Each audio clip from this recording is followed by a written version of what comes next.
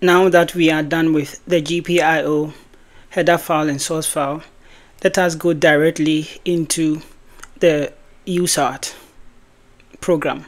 So we will open the includes directory and go to the UART header file that we created. The first thing that we want to do here is to include the base header file, and the reason is that the base header file contains the UART2 peripheral. You can check it out. When we look at, you can see the UART2 peripheral here. So out of the UART2 peripheral, we will get all the registers, all the UART registers. Okay, go back to the UART header file. We are going to select few registers that we will need. We will need a couple of them. We will need the UART control register. We will need the baud rate register. We will need the ISR register, that is the interrupt state.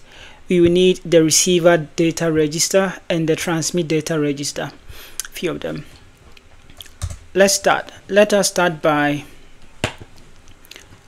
opening up our reference manual and search for UART registers. Okay, now when we search for UART registers, these are the UART registers. There's a couple of them. First, we are interested in this one. Okay, so let's copy this and search for the control register. Let's see. It is a 32-bit register, and from here we are mostly interested in this one. You can see this bit 0. Let's look at what bit 0 is. Okay, UART enable. Yeah, so we need to get this bit if we want to enable the UART. Also, because we will be transmitting and receiving data, we need to get bit 2 and bit 3. So bit 2 is receiver enable and bit 3 is the transmitter enable. So once we set these bits, it means that we'll be able to read or transmit register.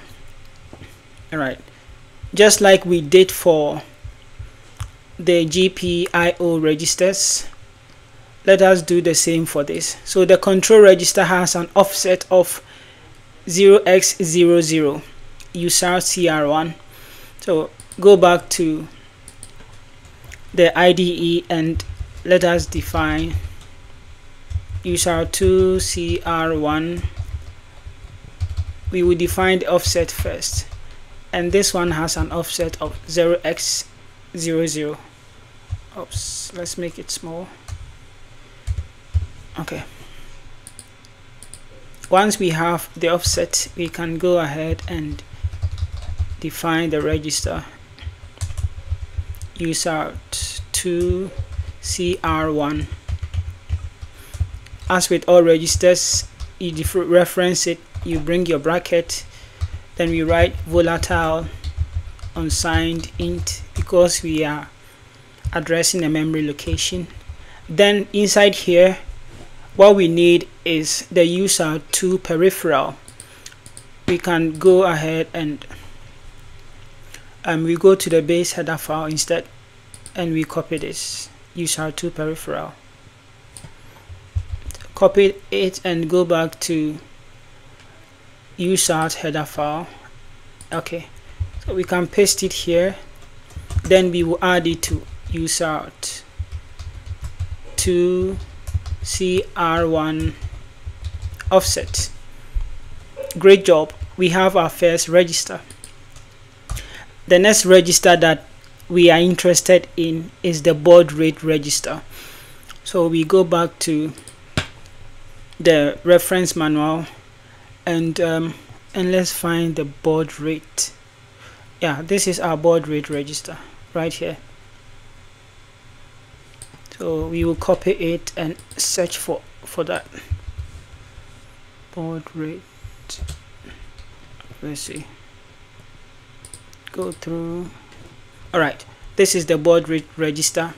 It has an offset of 0x0c, so we can copy the offset and go back to the IDE. In here we will define UART peripheral offset, and the offset we've copied, so we can paste it. Now we go ahead and define the register itself.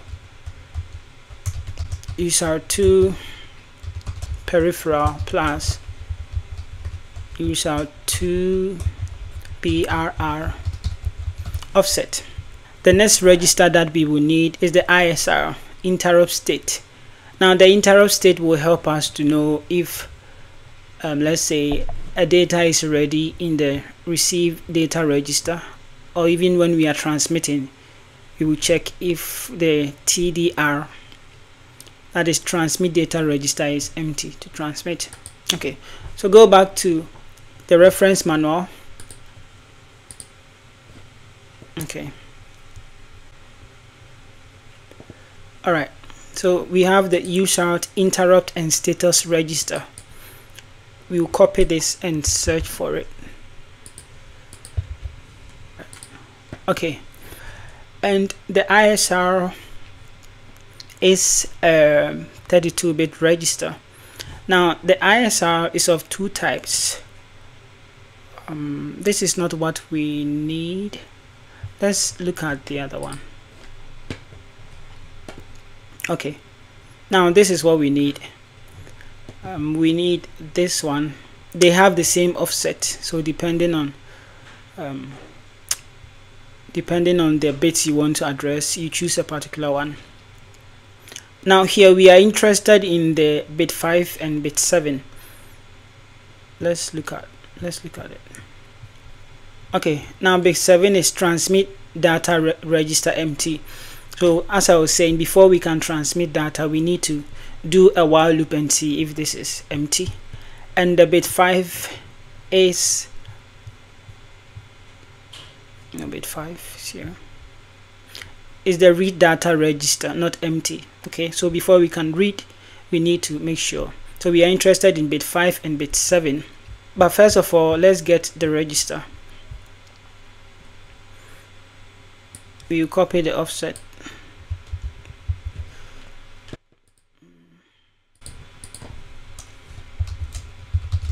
Define UART ISR offset. Okay, and we paste it. Now we define UART ISR and UART peripheral plus UART ISR offset. The other two registers that we need is the receive data register and the transmit data register. Since we said from the ISR we need bit 5 and bit 7, let's define it straight away.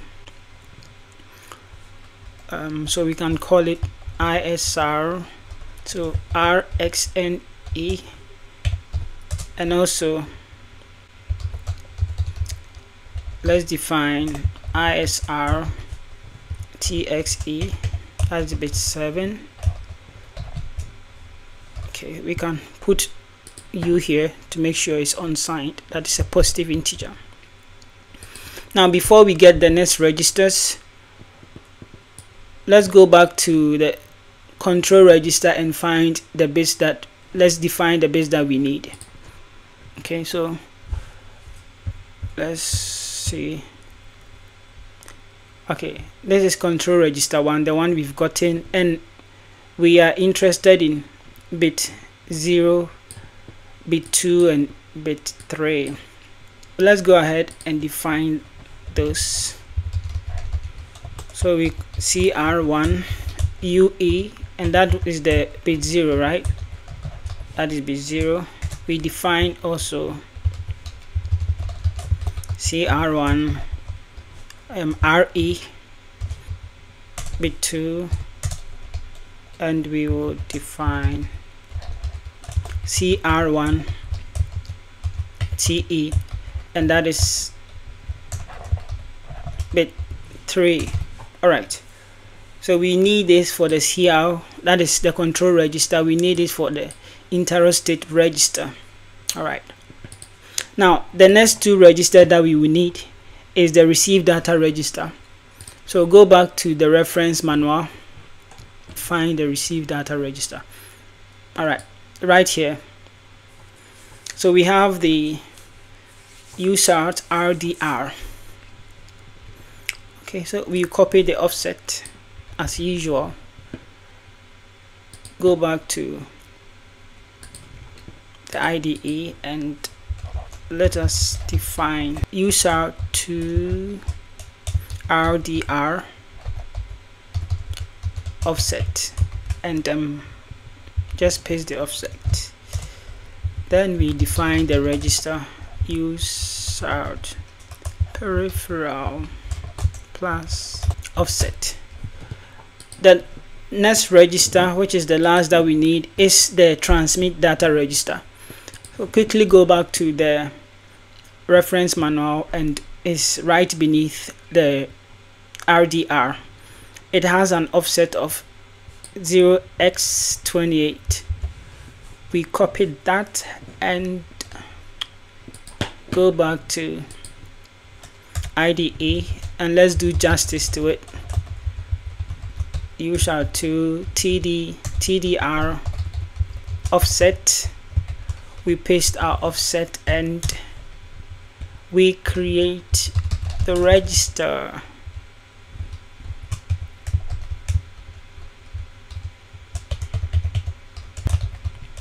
TDR offset.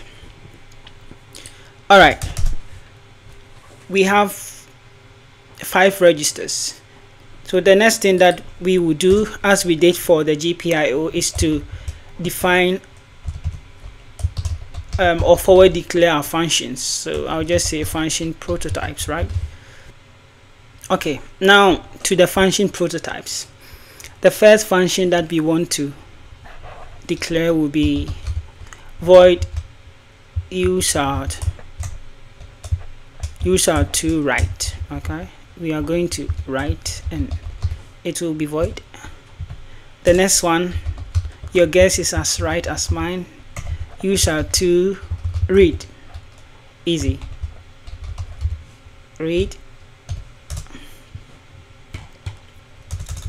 The next function that we need to also declare will be setting the baud rate. Set baud rate, and the set baud rate we need to pass the peripheral clock, right? Peripheral clock, we need to pass it a peripheral clock, and also we need to pass baud rate variable. Now they are all supposed to be UINT32 type baud rate,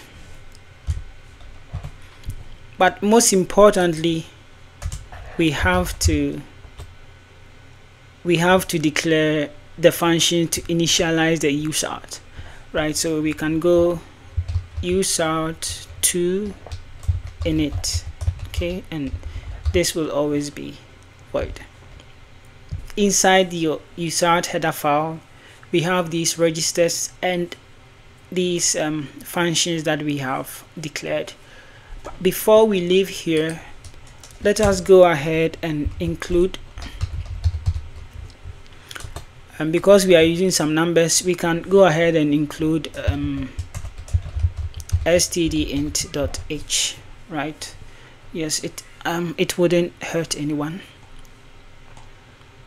Once we are done here, we can move to the UART.c source file and write the definitions of all our functions and use the enables.